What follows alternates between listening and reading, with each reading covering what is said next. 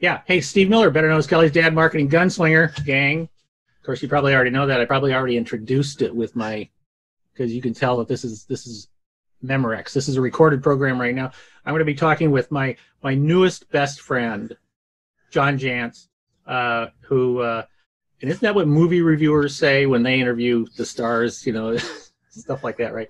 But John has been he doesn't know this, but he's been kind of a hero of mine, from a distance, a mentor of mine from a distance, because, I've been in this for a long time, and I'm an inveterate reader. I read like crazy, and in a book that came out, and I don't even remember, when did Duct Tape Marketing first come out? So Duct Tape Marketing was the title of my first book, and it came out in 2007. 2007. Yeah. So we're talking 12 years ago. That's great. My first book came out in 1990. Wow. I know you've read it several times. How to Get the Most Out of Trade Shows. Never mind, but you didn't. So, but anyway, I thought when Duct Tape Marketing came out, I thought that was a fantastic book. Just a fantastic book. And and you went on to have several other books. And in fact, I'm going to tell you that as much as I loved Duct Tape Marketing, this was my favorite book. Yeah. Right there. Referral engine. So, and everybody that's watching this right now, you want to get this, Duct Tape Marketing, you want to get all this stuff. We're going to talk about his newest book too, but you want to get this because it's orange. As you can see, it's like orange, but it's that one has got lots of notes and stuff like that. Love that stuff. I love that stuff. Just give me a quick, give me a 30-second Jeopardy.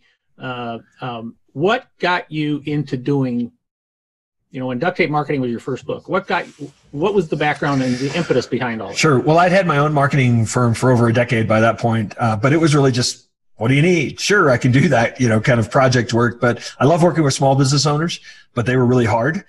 They needed everything, didn't have the budget, didn't have the attention span. And so Duct Tape Marketing talking to you, gang. Duct Tape Marketing was really my attempt to say, okay, how can I put together something where I can say, here's what I'm going to do, here's what you're going to do, here are the results we hope to get, here's what it costs. And so I did that really to kind of solve my frustration. And frankly, I immediately knew I was onto something, because it's still today one of the greatest challenges of small business to buy marketing services. Everybody, and increasingly everybody, is selling a piece of the puzzle. And so what I brought to the world, I think, of small business at least, was that I'm going to start with strategy before we do tactics, and we're going to then install a marketing system. And that really was the genesis of Duct Tape Marketing. I gave it a name because I felt like it had to be sort of branded, and that was the name I came up with. Well, and it was a great name, because you tied it into saying you need a tool like duct tape or something like that to wrap it all together. But obviously, the idea of small businesses they typically are not thinking strategy. And they start out with the tactics, and anyway, I don't want to get into all of that. What I want to do is I want to ask you, because you have a new book out. I do, and I want to get to that, but I want to get to that through your first books. Okay, and so if we talk about the Duct Tape Marketing, the Referral Engine, and then Duct Tape Selling, for me, those were the three primary books. I'm going to be stupid here. Did you write some other books? Because those are the only three that I have. Yeah, I've actually written a couple other books. One very specific on search engine optimization called SEO for Growth. Okay. And then another one called The Commitment Engine, which was really a little more about what it takes from a mindset standpoint to grow a business. Oh yeah. Okay. Which kind of gets you closer to this. It does. Book, right. Yep. So let me ask you about Duct Tape Marketing. What do you think, now that it's 12 years since then, what have you heard from people, or what do you feel was the biggest takeaway people had from Duct Tape Marketing? Well, it sounds so, it's almost sad in a way, but still today, because I still preach and teach, and I've revised Duct Tape Marketing once. I'm working on the second revision that'll come out next year. So it's continued to evolve, but this approach of strategy before tactics, I've said that phrase probably 6 million times, and I'm afraid I'm going to have to say it another 60 million, because it hasn't really sunk in. In fact, Google the term marketing strategy, and you'll find a bunch of blog posts that list 15 tactics to grow your business. That's right. And it still hasn't sunk home exactly what a marketing strategy is, I think, for a lot of people, and why it's so important. And what I tell people all the time is in a lot of ways, if you get the strategy right, which is going to involve, your ideal customer and the value that you bring to them and your big differentiator, and how you go to market and how you serve your clients. I mean, that's the essence of strategy. Some of the tactics almost don't matter anymore because, or at least the idea that you got to jump on the next new one that comes along. If you have your strategy right, you will grow your business.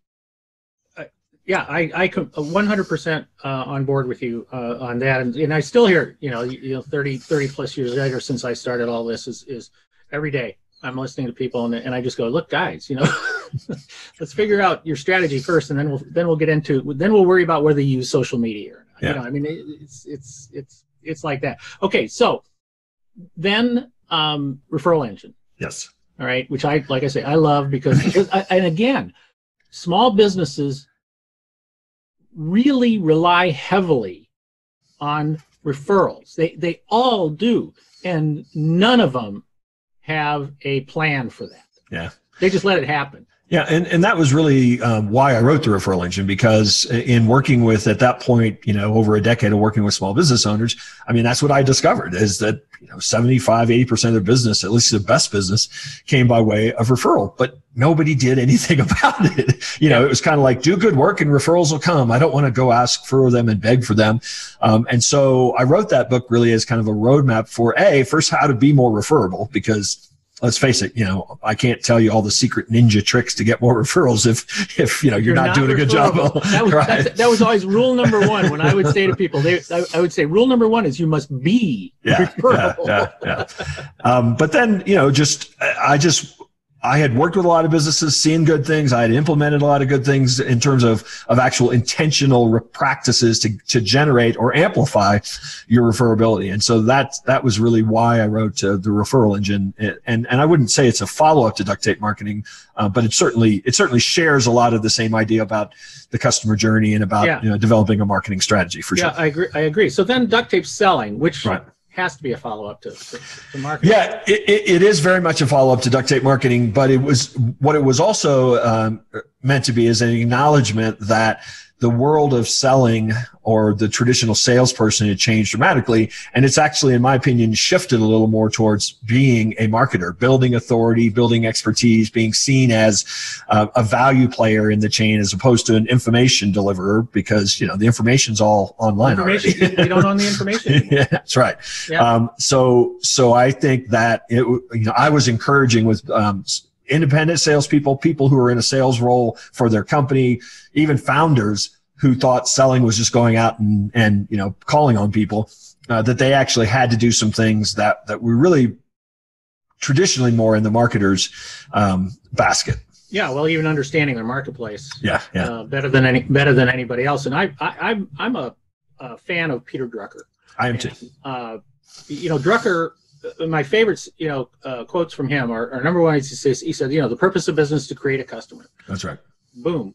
Everything else follows behind that. And then he said, and because the purpose of business is to create a customer, there are only two functions of a business. One is marketing and one is innovation.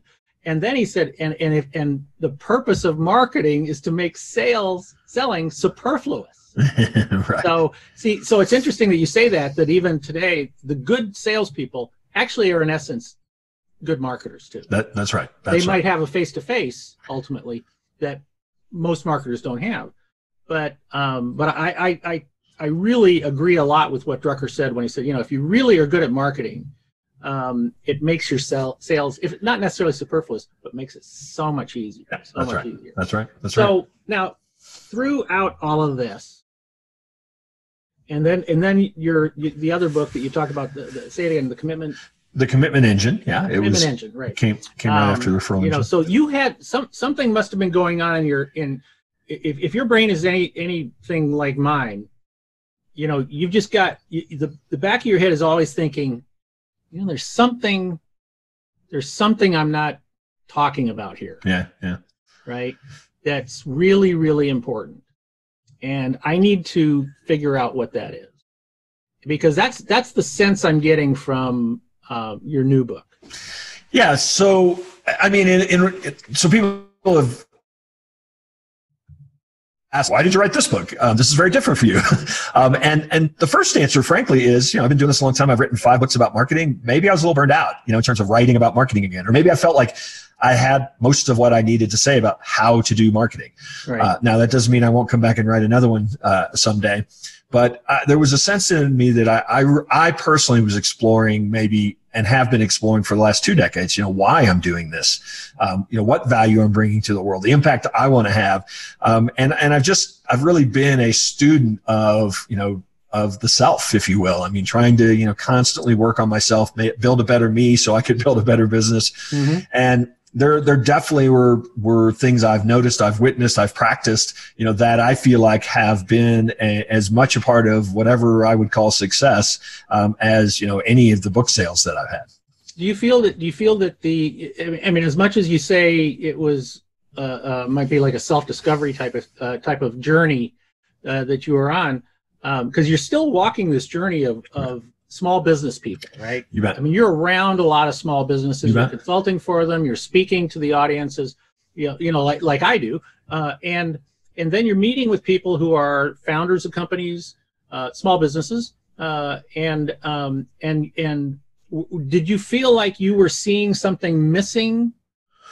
Well, I've said for a long time that one of the things that drives me is trying to help small business owners figure this marketing thing out, because I think it is what's holding them back a lot. I think one of the greatest things in the world is to be able to own your own business. I think it's the most freeing, happiest thing that somebody should pursue. Absolutely. But I also see it sucking the life out of people. Sucks the life out of it. Well, for a lot of folks, because they can't get this marketing thing right. And so that's really driven me for my whole career, really. It's what's driven me to build certain things, do certain things, put in so much, give away so much, because that's my true mission is to help those folks. I really love small business owners. Yeah. And so this book, in a lot of ways, is not that far off of what I've been doing. Marketing, I think in a lot of ways, I've said for years, marketing is everything in a small business. Everything that goes on. It is everything. It's everything in any business. It's everything in any business. Yeah. But I find it really hard to convince big pies of that, which is why, and so, my heart is in these small to mid-sized businesses, right, like I think yours is. And because we're talking to the person who is writing the checks, we're talking to the person it's their money and stuff, which I love talking to that person. Yep.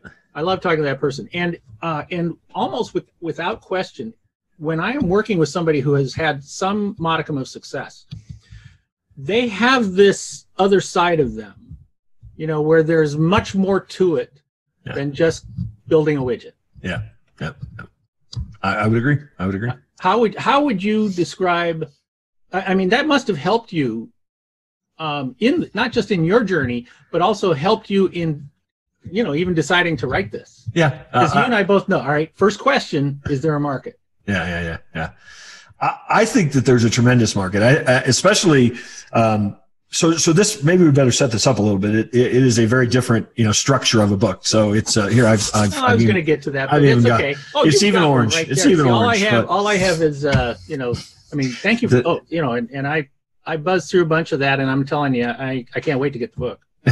Well, thank you. So it's a daily book. So every day you get a new reading. So it's not meant to be, I'm going to pick it up and read the thing. Now I'm self-reliant. It is every day you get a new idea, a new inspirational reading from what I think is still today some of the best entrepreneur writing ever created. Then I kind of contextualize it for today with my experience, and then I leave you every day with a challenge question. Yeah. So let me back you up just a second on that one now. All right. Is that you went from traditional book writing, yes, to how we basically say, okay, here's why you suck and here's what you need to do to get better at it. Right. Yeah. You turned it into but you used a format that is much more in the idea of a daily devotional. It is, yeah. That's what it is. Yep. And I read through a bunch of them, but unlike most devotionals that I have, books that I have seen, this one I had to pay attention and I had to really think about what I was reading. Yep. So you chose this format, but then you chose to use 12, and they're not necessarily just all authors, but they are writers in a certain sense. Okay, that's right. And you chose people from way back, as being your examples. Yes. And then kind of tagging along with them, like each month you have a different, person. Like my birth month was, July. I figured I got to go look at July. Is I think it's Emily Dickinson is mine. Let's see, just July. I think it was Emily Dickinson. And so I thought, oh, Emily Dickinson. Now what the heck does she have to do with entrepreneurs? Well, so actually the way the book is structured is I did open every month with featuring an author to give you a little bit of a flavor of that person's history. But what I actually chose was a vein of literature, most of which was written in the mid-19th century, from about 1840 to 1880. So if you think about what was going on in that time in the United States, at least, we were on the cusp of the Civil War. We were trying to abolish slavery. We were certainly very culturally, politically divided. Women were marching in the streets to get the right to vote. And so the writing that came out of that period was some of the first really countercultural writing in the United States. I mean, it was a time when people are saying, hey, you don't have to listen to your preacher or your politician or even your parents. You need to start following your own path. And even a lot of the protagonists from some of the fiction work of that time, like The Scarlet Letter and Little Women and Moby Dick, the protagonists in those were all very self-reliant, meaning that they decided to trust their own path and their own journey and their own heart, as to for what they were going to pursue, rather than just follow the well-worn path of others that came before them. There was a lot of writing that was very overt. I mean, the essays of Ralph Waldo Emerson and Thoreau, were very much saying, hey, do your own thing. And I just think that as I got deeper into it, and a lot of entrepreneurs, I see Pinterest and Instagram quotes from Emerson and Thoreau. I mean, a lot of entrepreneurs have already kind of embraced some of those thinkers.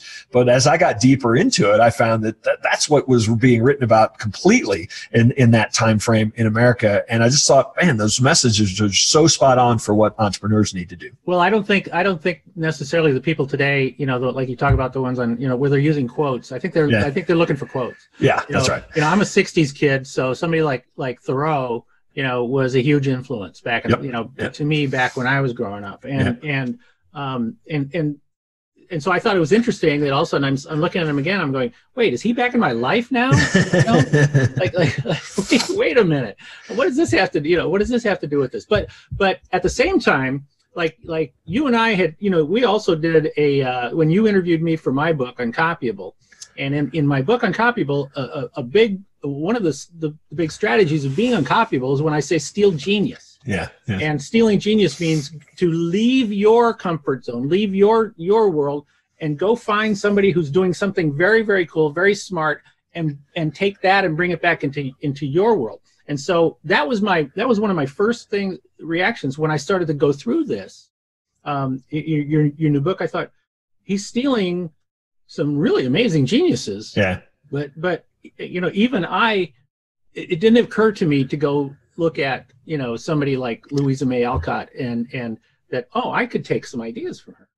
Well, and one of the things that I did once I started getting into research, and I spent about 6 months doing nothing but research on this, is that, a lot of particularly female writers at the time, a lot of their work was really buried or not brought to light at all, and until much later in life, given the times we were in.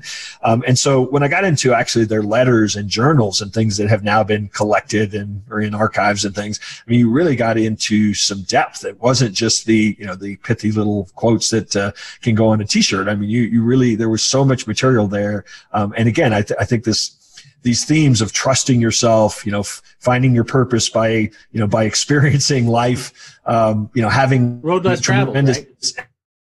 Empathy for everything around you, I mean, it's just, the themes are just over and over again. And I think they're so strong for entrepreneurs. Yeah. So as you were going through this researching journey, mm-hmm. And you already kind of had the idea, all right, I'm going to go study these people. Yep. A little more than maybe I already have, and I'm going to really see how I can tie them into, my tribe. And what did you learn? I mean, what did you feel were the biggest? Did you already just touch on it when you know just now?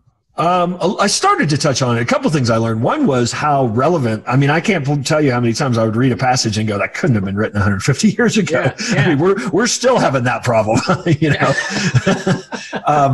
Wait, so that was you amazing. Mean politicians were back there then too?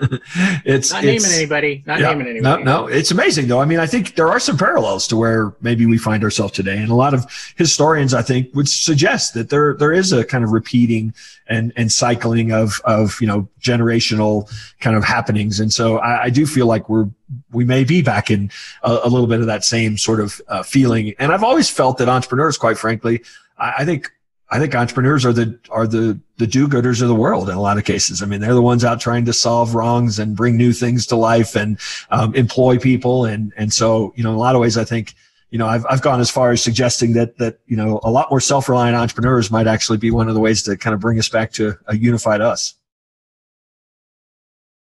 Okay, you guys listening to this?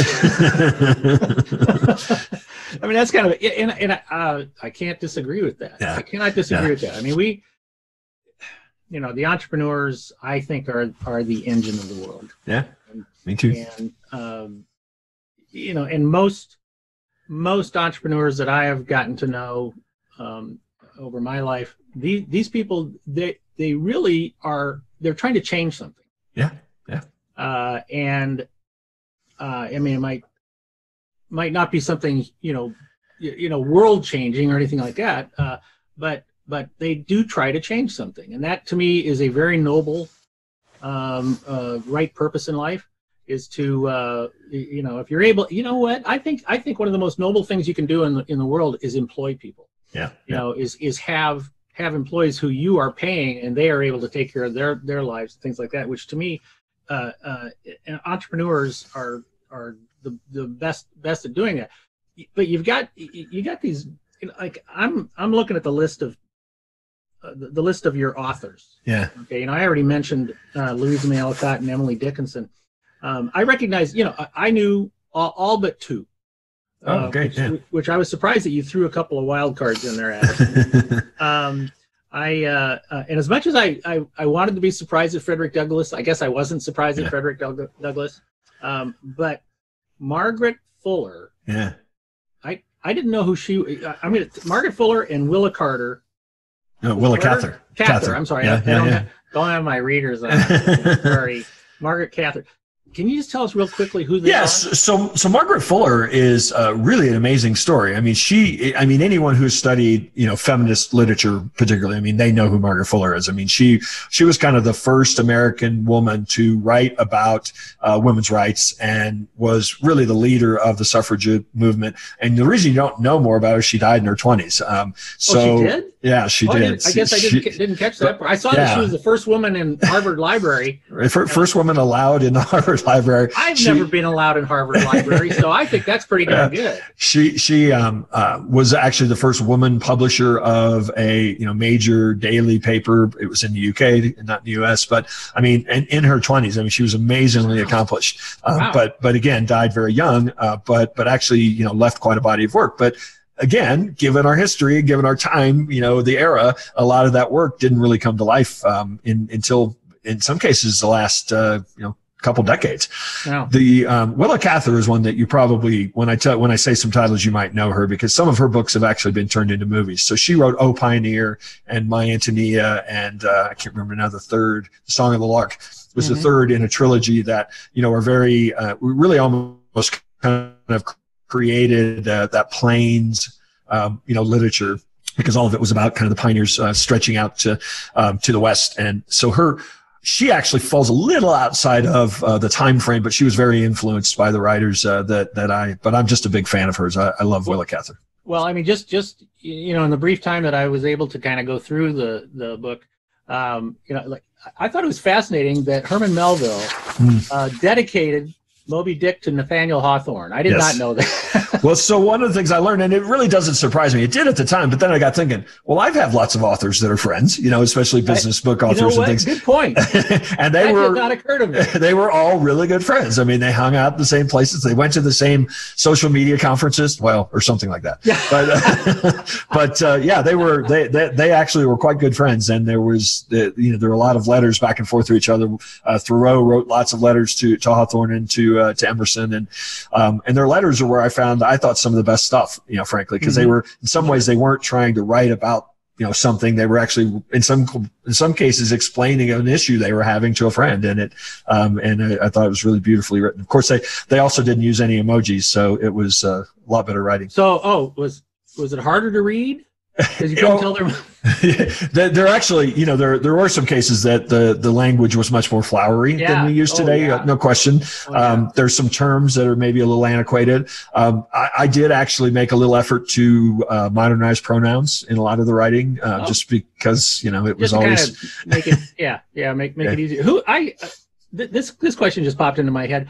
Of the list, who was the number one person that you picked because you just said, I got to have this person?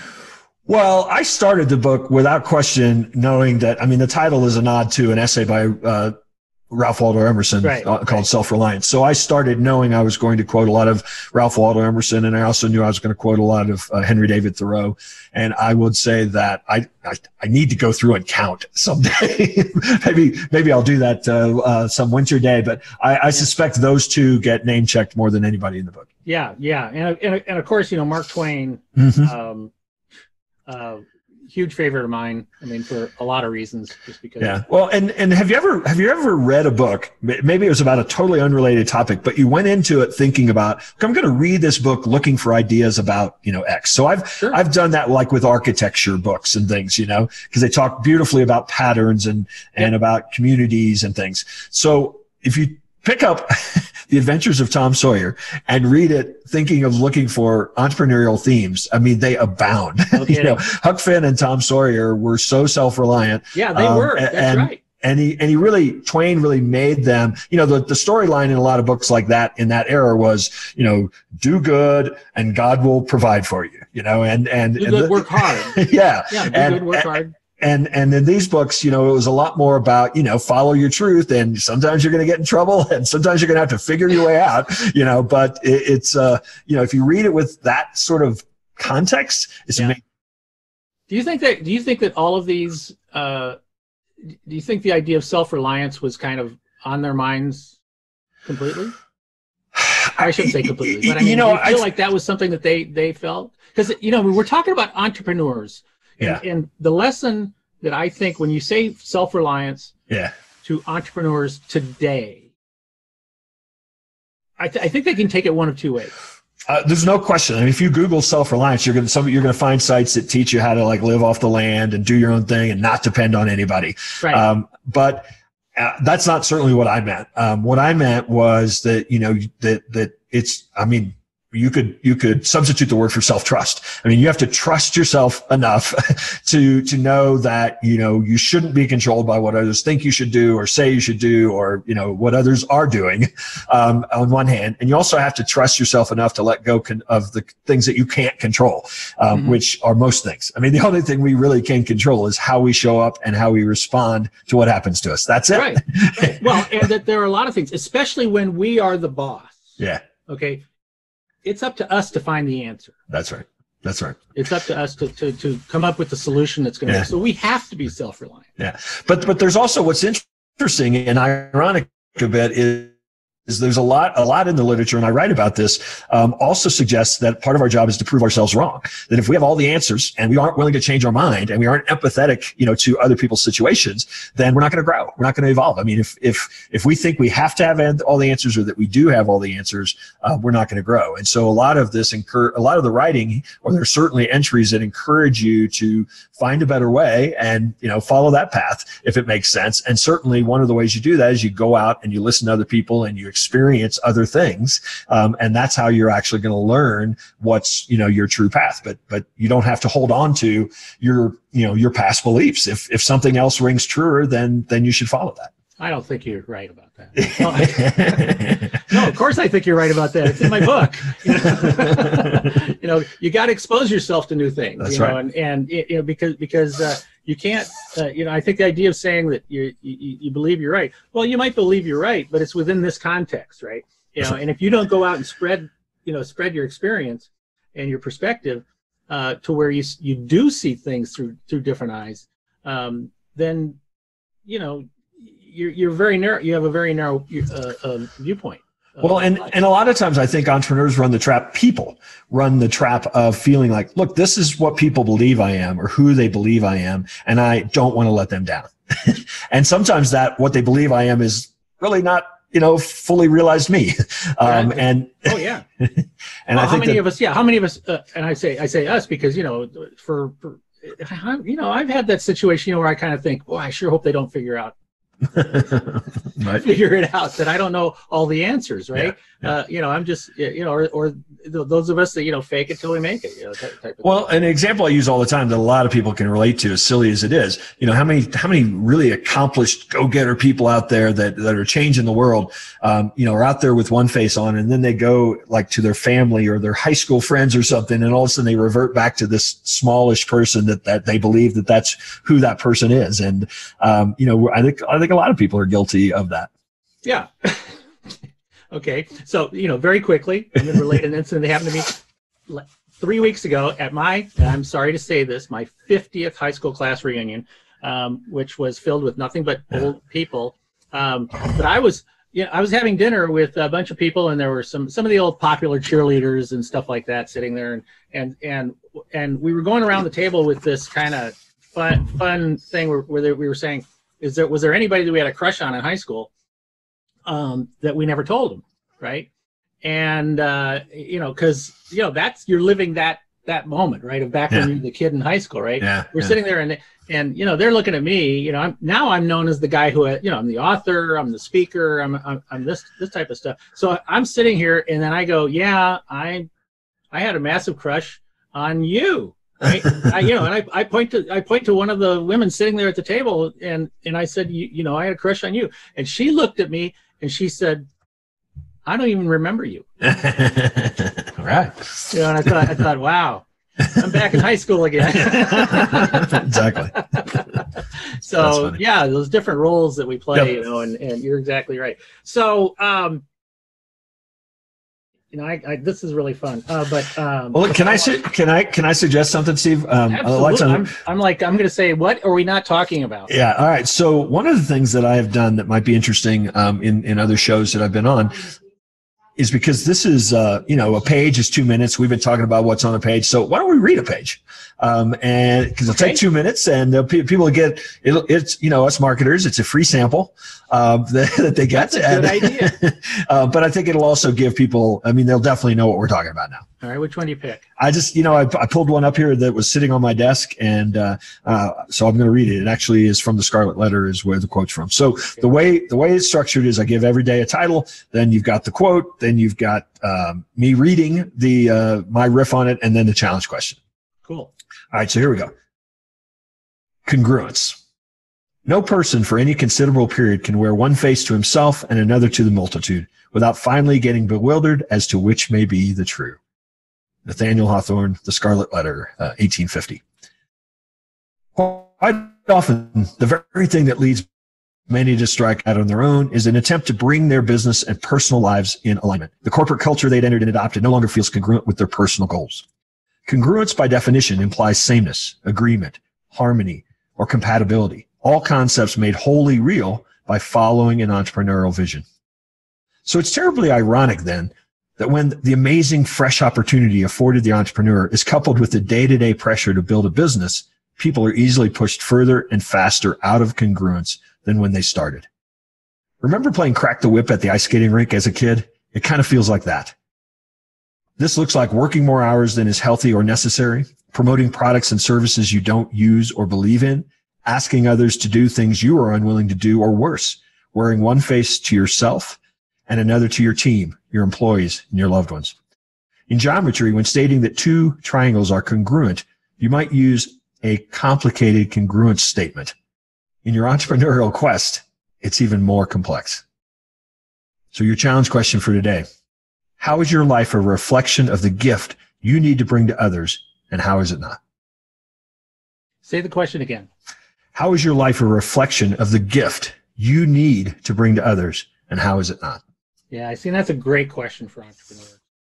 And I'm glad you thought of this to do that, because I thought how can we kind of show them how this format is set up, and just, you know, that's one day. That's one day. That's one day, and so you know, a chunk to think of for that one day. It is a chunk to think of, and you know, when I was going through, you know, I was reflecting on some of the challenge questions. And do you have a favorite challenge question that's in the book? You know, it's funny. People have started asking me, "What's your favorite reading?" and "Who's your favorite author?" And I thought that was I thought that was a great. I love that one. And the idea behind this book is that you're not going to pick this up and read it and go, "Oh, I got this self-reliance thing figured out." I actually refer to this as a practice. This is something that, so let's say you read that one for the day, and now you go out into the day, and hopefully somewhere planted in your mind is this thing of like, are my actions and words, you know, aligned? Are there cases where I'm doing, you know, so it's not that you're going to make some big change. I think the first step is to start actually reflecting on and witnessing when it's occurring, because you can't make a change until you do that, you know, that first step. Well, I gotta believe that this kind of, what's the word? Scrambled your brain a little bit when you were putting this together? Well, first off, a couple things for people who have written books. It's much harder to write short entries than it is to go on for 10,000 words. Well, we both know that. But, you know, that's the old speech. You know, it's the old Winston Churchill. You know, somebody asked him how long could he give a speech? And he said, "How long do you want?" And they said, "Well, why do you know, how much?" And he says, "Well, you know, if you want 20 minutes, it's going to take me a week to put that together. If you wanted 4 hours, I could start right now." That's right. Or there's a quote attributed to Mark Twain: I would have written a much shorter letter had I had more time. Had more time. That's exactly right. That's exactly right. Yeah. So that scrambles your brain, but also, you know, you want to think deeply about this yourself and reflect on it. And in the course of writing this, I have a day job as well, and so, you know, I did a lot of writing on weekends, and I mean, it was tough to write. I think my record may have been 10 entries in a day, one day. Yeah, that's a lot. But I did that only a couple times. Yeah, that's a lot. I can appreciate how hard that is to do that. So, John Jantsch, author of great books: The Duct Tape Marketing, Referral Engine, Duct Tape Selling. You know, books I talked about, has a new one that is called The Self-Reliant Entrepreneur. And is it ready now? Is it coming? Well, depending upon when people are listening to this, October 22nd, 2019, and you can find all about it at selfreliantentrepreneur.com, and you may have to Google those words because nobody can spell self-reliant entrepreneur, but I'll make sure you'll get close. I'll put it in the notes and put it online so they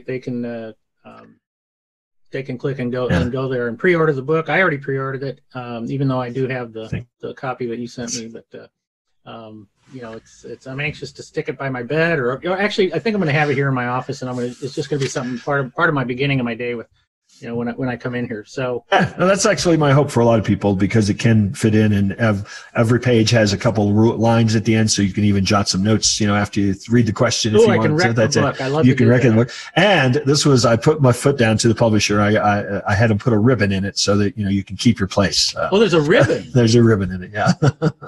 I wish I had a ribbon in my book. That was well. You know, to tell you the truth, where the inspiration is funny. You mentioned Peter Drucker, but a couple decades ago, I picked up the Daily Drucker, and it was a similar format to this. Somebody had curated many of his works and put them into kind of this daily format with an action. I got it on my shelf right back there. And it has a ribbon in it. And ever since then, I wanted to have a book that had a ribbon in it. So you're gonna have a nice blue ribbon in your book. That's a good aspiration, I think. I'm going to remember that for my next one.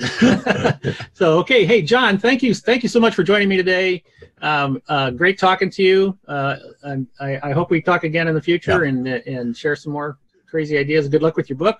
Thanks so much, Steve. Knock it out of the park. So thanks for joining me. Thank you, Steve.